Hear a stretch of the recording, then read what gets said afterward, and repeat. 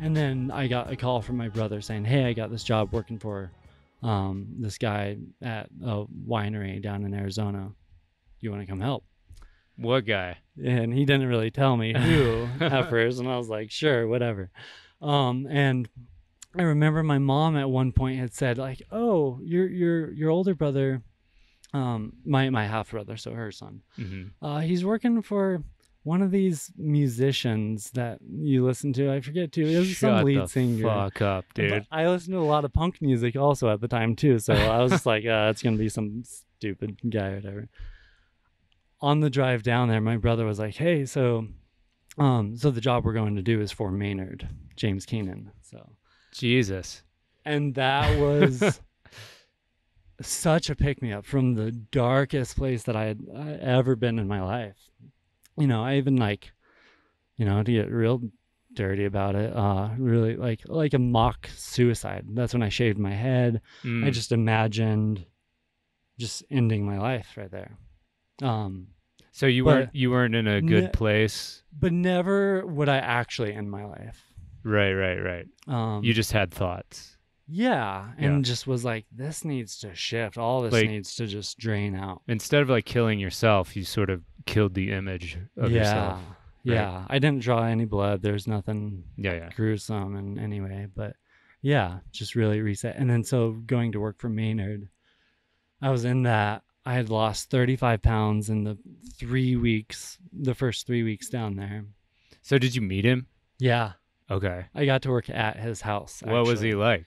So he moved to a little town in Arizona that my family has always been in. Okay, yeah. So that's where my grandmother lives. It's Catechus, right? Caduceus. Caduceus, okay. Vineyards. Yeah. The town is Jerome, Arizona. Okay. So that's where Maynard moved, and so my brother was just the local drywaller guy there, and so he just needed help for 3 weeks doing a thing inside Maynard's garage, which, if you want to talk about being ready for the apocalypse, this dude's ready. This dude is ready. Nice. He has huge backup generators, and you name it. Yeah. By the way, I people give a lot of hate and derision to preppers. But I mean, what they're doing is pretty logical, right? There's climate.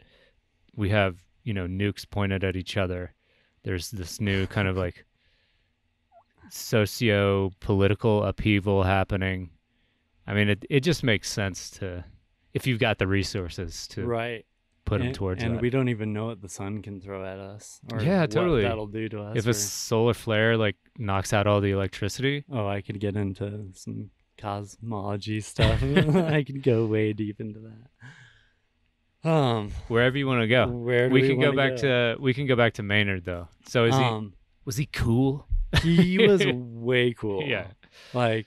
I was definitely a fanboy. So I tried not to talk much. Right. But when he would come up and he'd be like, well, what if we, instead of doing this wall like this, what if we added a little angle on it? Just cool it. Yeah. Am I about to collaborate with this Maynard guy? No, but I got to meet his dog and his not wife, and saw his kid around, but never engaged, obviously. But yeah, it was cool knowing the gate code to Maynard's whole. What is it? Thing. No, I'm just kidding. I actually forget these days anyway. Forget, air quotes. Right. So did you kind of take that as like a sign that you did the right thing in terms of dropping out of college? Yeah, or that I could really just create and have whatever I wanted. Because during that darkest time of my life, that's when I was listening to a lot of Tool, especially. So then I just even remember trying to just imagine what Maynard looked like, because I had never looked up an image of him or anything. For the longest time, before I knew what he looked like, I imagined him real tall and skinny with long hair for some reason. I just imagine some and it's totally the opposite. Yeah, I know. As soon as I saw a real image of him, I was just blown away. Did you tower over him? He's pretty short, right? He is pretty short. He's maybe just like an inch smaller than me. Or something. Okay. Not and actually at the time, like I said, when I first went down there. I had been drinking a lot and all sorts of stuff. Sure. And I was a bit heavier. And then so working for him during even that first 3 weeks, I had lost 30 pounds, you know. None of my clothes were fitting. It was so embarrassing being around him, like just just Sweating, a mess, I'm sure, and, like, yeah. sweating a lot, Yeah. all that weight and everything. So it was a weird time, but you know, It's it was cool an that experience. when I think of Tool and his other projects, they all seem like especially Tool though, seems very transformational. Mm-hmm. And it's like a very nice parallel with your story, what you have going on there. Right. Yeah. I mean, my family was religious, you know, Mm-hmm. conventional, you know, whatever, Christianity. Sure. Kind of empty though. Same here. Like, yeah.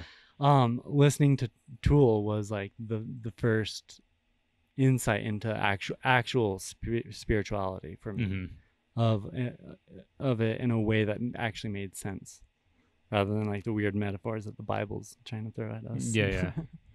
And it's been, interpreted and translated and edited and Right. and So on and on and on. many times. Yeah. Yeah. So that was really magical. So lying there one night after watching The Secret, I was like, wow, I can really have anything that I want. Mm. So then that job only lasted 3 weeks. We built what he refers to as the lab within the bunker.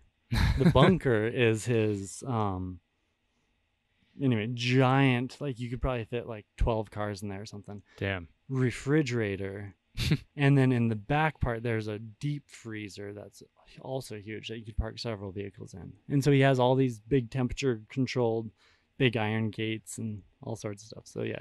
So you didn't have to sign an NDA, did you? No. Oh, okay, cool. but I'm just wondering if we'll have to like no. cut this out. It's all on good terms. Yeah. Yeah, I don't know. Do we need to cut this out? You don't remember signing anything. Right, I didn't. But okay, cool. My brother kind of gave me the lowdown, like, this isn't really This is also like over 10 years ago. This is a long time ago. Yeah. Yeah, well over 10 years ago.